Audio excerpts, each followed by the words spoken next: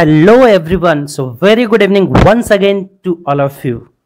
So I'm your friend Nitish here to discuss about a very important current topic, that is the India's GDP shrink. Friends, we all know that the COVID-19 pandemic has affected not only India but the entire world very bad. Because of COVID-19 pandemic, the complete India was under the severe lockdown and a lot of people have died. So because of all these reasons, the Indian GDP has shown a very deep decline of 7.3%. Friends, this is the highest dip in the Indian GDP. This is the highest contraction of the Indian GDP since our independence. India became independent in 1947, and since then there are only 5 recession. Friends, recession is an economic term. The recession simply means when the GDP growth rate of a country is negative in 2 consecutive quarters. The one quarter is equals to 3 months of a year. For example, in India, the financial year starts from April to March. So the first quarter becomes April, May and June. So if for the 2 consecutive quarters the GDP growth rate of a country remains negative, then we can say that that country has gone into recession. So there are only 5 times since 1947 that India has gone into recession. First, after the Indo-Pakistan War and after Indo-China War. In late 1960s, India had shown a very large decline. India had gone into recession, but that recession was only 5%. But this time, Indian GDP has shrunk about 7.3%. India's GDP has contracted by 7.3% over the past year as per provisional estimates released by the National Statistical Office (NSO). Friends, the National Statistical Office is the authority of the Indian government that provides the data regarding the economic condition of India.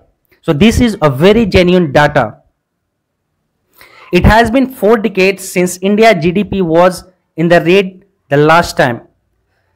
Before 40 years almost, during the Iranian Revolution in 1979, India had faced a drop in the Indian economy by 5.2%. That time India had faced a lot of sanctions because of India had tested the first nuclear test in 1975, as well as there was Iranian Revolution, because of which the prices of crude oil in India and all over the world has been doubled. And that is why India had faced the recession in 1970s. This is a very nice picture which shows how all the rating agencies have cut down the prediction of India's growth rate in the fiscal year of 2022. The Moody, which had predicted about 13.7% of growth rate, they have reduced to 9.3%. ICRA ICRA, who had predicted almost 10.5%, they have reduced to 8.9%.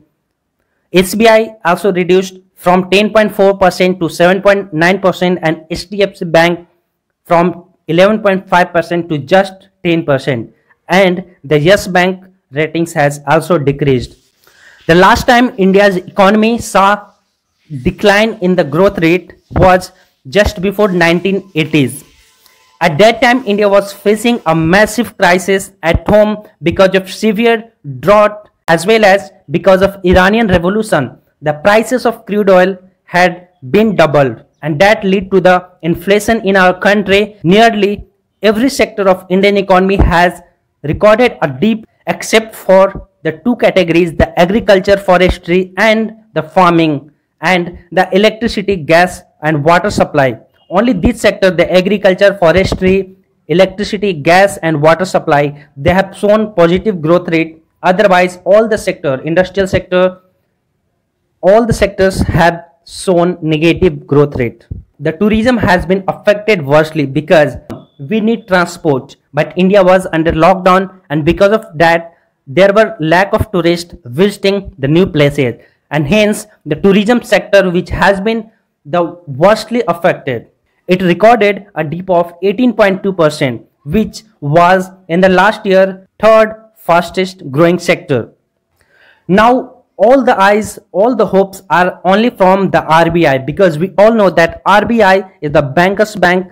RBI is the bank of the government, bank of all the banks.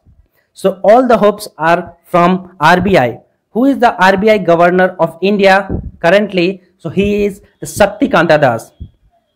Generally the RBI in such time, during the time of recession, they cut down the interest rates, repo rate, SLR, CRR, or they also cut down loan interest rates from the banks. We have already witnessed a very high inflation. So if the loan interest rates or the CRR, cash reserve ratio, SLR, statutory liquidity ratio, if these are reduced, then there will be more money in the hands of Indians, and which can lead to the further inflation.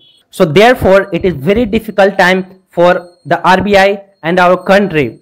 The RBI is in dilemma what to do.